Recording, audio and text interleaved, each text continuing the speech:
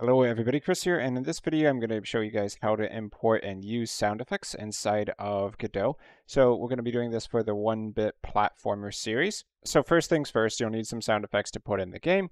Coffee Valen Bat has a pretty good pack on itch.io for some sound effects you can use. So sound effects for GB Studio, Game Boy games, it makes sense for 1-bit.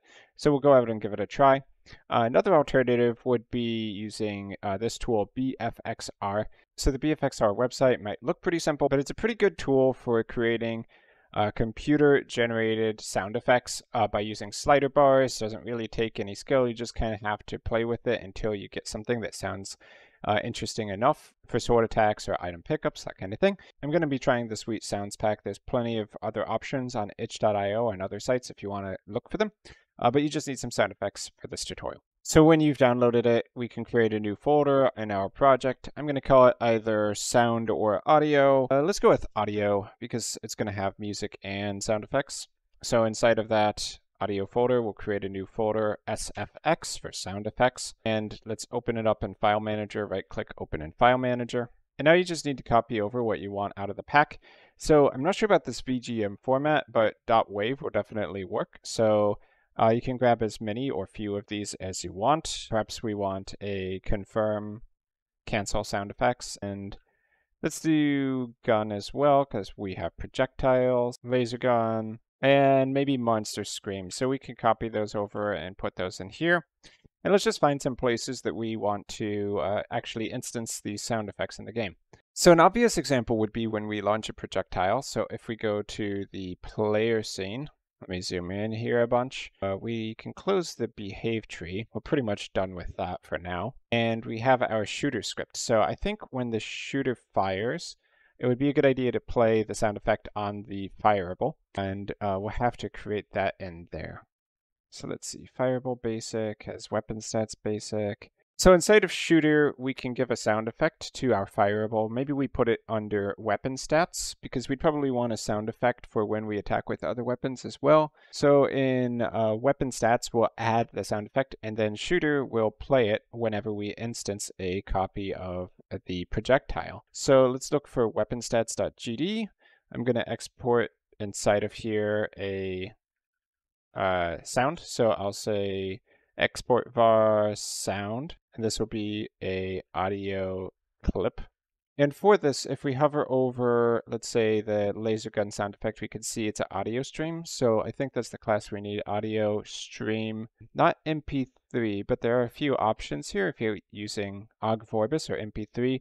.wav sounds tend to be pretty space inefficient, so in the long term you probably do want to use more like an OGG Vorbis, I think. So let's put in a audio stream of any type, and we can click on the shooter. We'll expand the weapon stats basic, and here we can see our sound. So we just got to drag and drop laser gun. I did test the laser sound. I think it sounds a little better for the kind of projectile we're shooting than the gun sound effect. So when shooter creates a projectile, if there is a sound effect in here, we want to instance a copy of it. So after the projectile launches, if there is a sound effect in, let's say, fireball.stats.sound. So if there's a fireball stats sound, we're going to want to play the shoot sound effect on probably the shooter itself. So I'm going to right click on shooter and add a audio stream player. So I'll say this is the shoot audio stream player, 2D. Now we want to assign it to the shooter. So in shooter, I'll do @export var audio player, which is a audio stream player 2D. And then we want audio player to play that sound effect. So audio player dot play fireable dot stats dot sound. Okay, should be float, but is audio stream. Let's see. Okay, I guess we have to set the clip first. So let's see, audio player dot stream, I think, is equal to fireball stat sound. Let's click over here. Yeah, we can see this is the property of the stream. And then we play it from the beginning, which is the default here. So let's give this a shot. I'll hit play and we fire. So we can see invalid assignment because we have not assigned the audio stream player. So in the shooter, we need to assign the audio player. Okay, now we can hit play. and you'll see that we can immediately play the sound effect. You could even have multiple going at the same time, and basically plays perfectly well. Okay, so that's probably the easiest one, just a sound effect on shoot. We can also add ones on hit. So maybe the monster scream on hit. That's a bit loud. So this one, I would say, is a little bit dramatic for just getting hit. So maybe this bump sound effect would be a little more appropriate. I'll bring that into the project too. So temporarily, at least, I'll remove the monster scream and the gun sound effect. Just because I don't think I'm going to use it in this tutorial, but I might bring them back later. So we have the bump sound effect. Whenever a hurt box gets hit, I think I'm going to default it to play the bump sound effect. So we can open up the hurt box script and give it a sound effect. So at export var hit sound, and this will be a audio stream. And then we want access to a player. So export var hit player, audio stream player 2D. Okay, now we can give the hurt box its own audio stream player. And I am going to set the hit sound for the player to bump. Maybe the player should have its own sound effect later on, but I'll just kind of make that the standard for now. And then we need to assign the audio stream player. So audio stream player there. And I did just assign the bump sound right in there. So you could actually make the argument that you don't even need the audio stream set on the hurt box because it's already set in the player. So I could just remove it from the hit player. As long as we set it in the stream player down here and we don't mean to change the sound effect, it would be fine. Otherwise, if you need to have multiple sound effects, you probably have like an array of sounds on the hurt box and then play one of them depending on the circumstances. But this would work just fine as is. Let's go to the invader as well. On the hurt box, I will assign a audio stream player 2D. So the hurt box grabs the audio stream player 2D, and that is going to use bump as the sound. So now if I shoot at the enemies, well, in theory, they would play the sound effect, but I guess I didn't set it up correctly yet. So in audio stream player, after it gets hit, if the hit player exists, so we can say if hit player, then hit player.play from the beginning. We shoot at them. And if you listen closely, it's definitely playing the sound effects. Okay, so that's good there. Now, where might you use a cancel or confirm sound?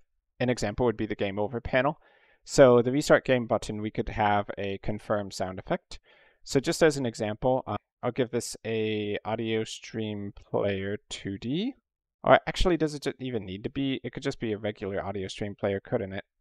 Because the UI isn't exactly in 2D space, so this should work fine. I'll use the confirm sound effect. Restart game button. Okay, we just need to reference the audio stream player. So at export var audio player, this will be a audio stream player. We assign it in the inspector, and before we change the scene, we're going to play the sound effect. So let's do audio player.play, and that's, I mean, we would want the audio player to be there. We could say if audio player. If you want to make the audio player optional, then that would be one way you do it. So let's hit play. I'm going to die intentionally, and then we'll try the confirm button. Yep. Okay, that worked pretty good. So one last thing for this tutorial, if you do want to include music, you should probably import it to the project as either a MP3 or a OGG Vorbis file. So if we search the help for loop and we scroll down to the bottom more or less, you'll see that two of the audio stream types, MP3 and OGG Vorbis, have loop supported. So if you toggle loop on, then it will keep looping through as the game progresses. So you don't need to necessarily change it unless your scene changes and you want to change the music. And you could just use the same audio stream players as before to do that. So specifically for music, I think that would probably go on an audio stream player, not an audio stream player 2D. Music doesn't really need to be positional. It's just kind of there in the background. So you don't want it to actually have a 2D position in your game, usually, unless it's coming from a certain source, like a music player actually in the scene. Then you can use the audio stream player 2D. And that would basically be about it for playing music. It's just a looping MP3 or OGG Vorbis file, and you put it on an audio stream player that probably rests outside of the scene as a regular node rather than a 2D. So that just about covers what you need to know for audio inside of Godot, at least for the basics. And as you can see, of course, it works super well. It can support playing many sound effects at the same time, and you only need a minimal amount of coding to get it to work. In fact, if I'm honest, I wish I had actually just put the sounds in at the beginning of the course. Probably would have made it a little more interesting, but hey. So that's pretty much where we're at. It's possible I'll still add extra tutorials to this series, though at least as a basic prototype, it is for the most part working. Of course, it would be nice now to add stuff like extra projectiles, maybe give the enemies projectiles, and then they can aim at the player, that kind of thing. But at this point, you guys should have a pretty good understanding of the basics of platformer mechanics, shooting projectiles in 2D, enemy collisions with players, behavior trees, and other miscellaneous things like setting up sound effects or game over screens and communicating data to the UI, like our little enemy counter over there to the top left. So thank you guys for watching. I hope you guys learned a lot, and until my future video content, I will see you then.